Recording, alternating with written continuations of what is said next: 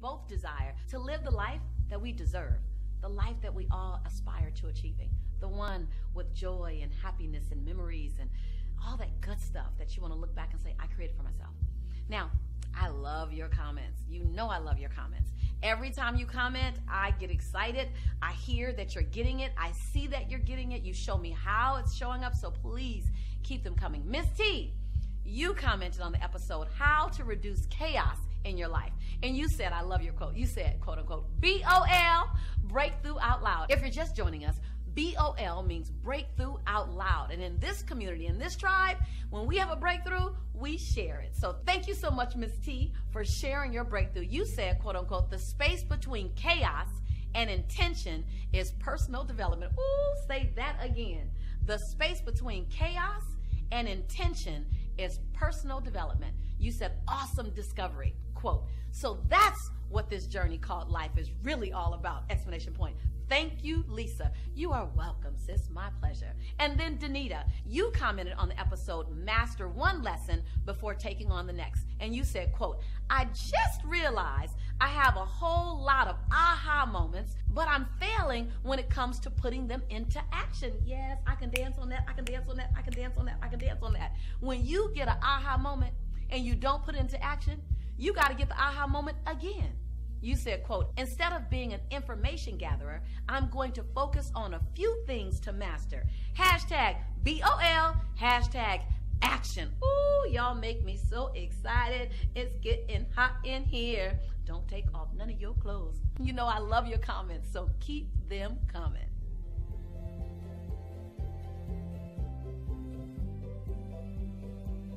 You know, when you're in a place where you're hurting and you acknowledge it, number one is acknowledge it. Don't try to run past the pain as if it doesn't exist. I understand rising above it. I understand producing when you have it, because you still have to go on. Life goes on. You still have work. You still have family. You still have school. You still have life. But don't try to run past the pain and act as if it doesn't exist. You know, for so many years, I would act as if the pain didn't exist. Well, here's what I realized.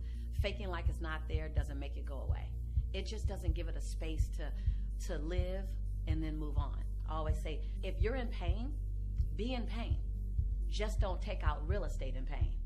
Don't take out a lease option buy in pain. Don't rent to own anything in pain.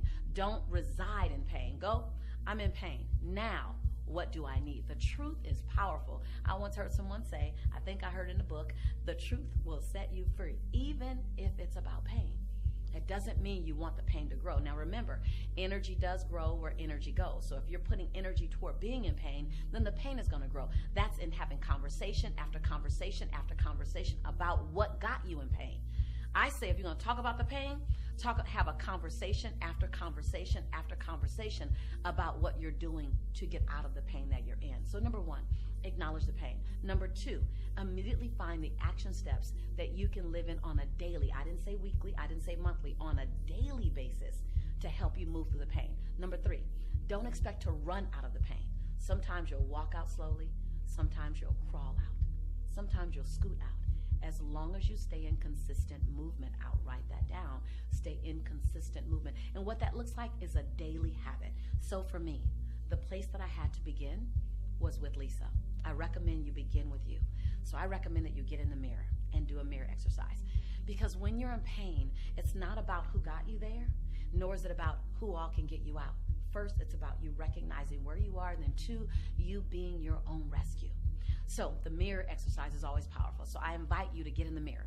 And when you get in the mirror, I want you to do this exercise. I did this exercise every single day for 6 months straight. Now, you might not need to do it for 6 months, but I was suffering with post-traumatic stress disorder. I was diagnosed as clinically depressed.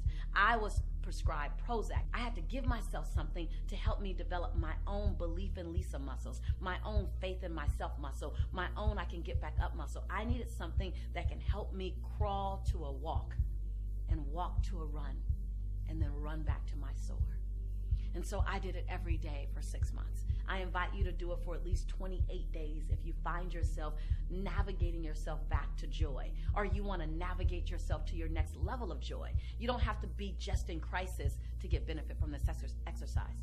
So get in the mirror, look at yourself just like I'm looking at you. Look at yourself And I want you to see yourself as if you were your best friend and you're encouraging your best friend. Because if you look at yourself as if you were your best friend, then you're not going to judge the lines in your face or the hair or the whatever it is we tend to judge ourselves for when we're looking in the mirror at ourselves. Just see love.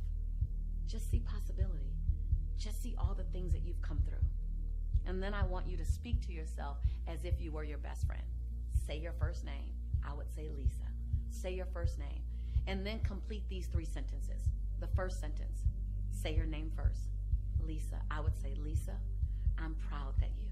And find 7 different things to celebrate yourself for. And they could be small things. Lisa, I'm proud that you got out of bed this morning. I'm proud that you prayed today. I'm proud that you went to work today. I'm proud that you set a healthy boundary in that relationship. I'm proud that you got out of the relationship. I'm proud that you said yes, even though you're afraid to leap about that new job. I'm proud that you got on the phone today with your mother. Whatever that small thing is that you can celebrate. They don't have to be big, huge things. Remember, celebrate the micro wins. And the micro wins become macro wins. 7 different things that you can be proud of. Now, here's what I did. Because I'm a little bit over 30, I first went back and celebrated everything from 20 years ago or older because I hadn't celebrated those things. The very first thing I celebrated myself for, I had done in 2nd grade. The second thing I celebrated myself for was something I did in middle school. The third thing I celebrated myself for was how when my father left town when I was in high school and he would say no company after 10 o'clock. I never had company after 10 o'clock, but no one ever knew that because I was at home alone. I celebrated myself for that. There's so many things that you're under-celebrated for because you're waiting for someone else to celebrate you when you are the person to throw yourself a party. You are the person to celebrate you. Don't wait for someone else's acknowledgement. Give yourself acknowledgement. Acknowledge you, and the rest of the world will follow suit, and they will begin to acknowledge you more. So the first sentence, 7 different things that you're proud of that you've done. Big, small, recent, and way back. Second sentence, now this acknowledgement, this might hurt. This might take you down a bit. This might make you want to quit. This is where your convenience and your conviction won't live on the same block. This might feel like, a gut punch. But this is also the one that's the most healing of all. It's the one that cuts the shackles to blame, shame, guilt, regret, and anger. It's still difficult for me when I do it, but I still do it because I deserve to be free in my mind. Sometimes we're free physically, but our mind has shackles on it because we're holding ourselves hostage to something we did before, something we didn't do before, something we said, or something we didn't say. The second sentence, you look in your eyes, you say your name, and you say, I forgive you for. Go back 20 years, go back 10 years, go back 5 years, or go back 5 days.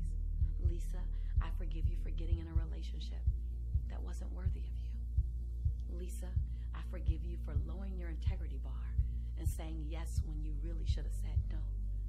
Lisa, I forgive you for endangering Jelani when you got into an abusive relationship unknowingly. Lisa, I forgive you for not getting out sooner, quicker, faster.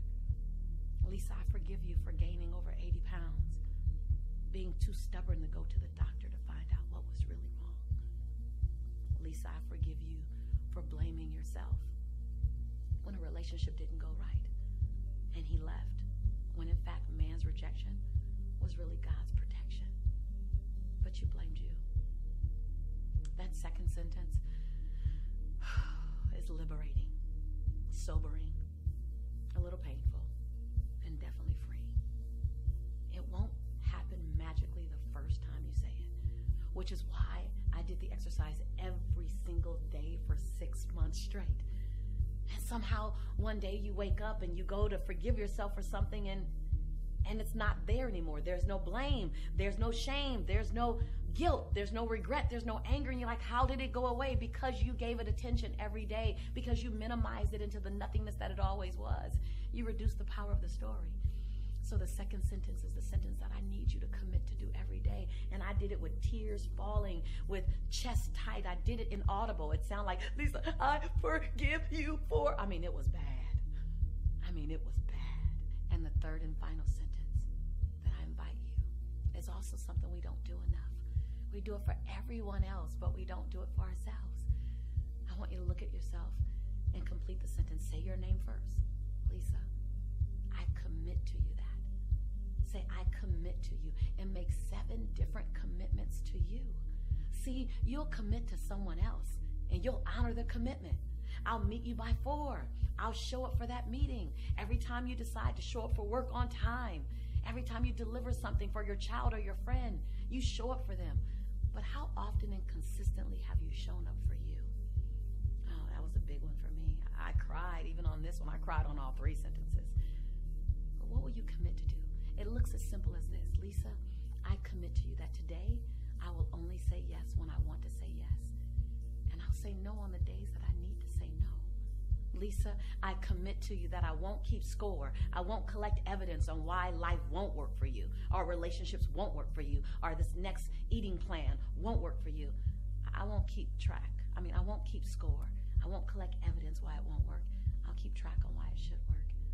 Lisa, I commit to you that today I'll stop the negative chatter sooner, quicker, faster. And I'll go into the love chatter sooner, quicker, faster. So, 3 sentences every single day. It will halt the pain and foster in the possibility every single time. There's no magic. There's no sprinkle fairy dust. There's no potion lotion. There's no magic wand with this. You got to do the work. You got to be willing to walk the journey. 3 sentences. I'm proud that you, I forgive you for, and I commit to you that every single day. Now, if you're bonus and you're going to give me 3 months, just 3 months is my advanced student. Give me 3 months solid. Then I want you to identify that you're going to do it for 3 months. And if you want to do the general commitment, 28 days. And when you do that, you'll find that the pain will slowly begin to dissipate. It'll slowly begin to evaporate into the nothingness that it was, the story that it was, the perception that we gave it. And all of a sudden, the truth will rise above it. And you'll begin to see you again for who you really are. Not for what that situation made you believe about yourself, but who you've always been designed to be. It's like wiping the steam off the mirror, and all of a sudden, you see you again, and you like who you see. And then one day, you love who you see.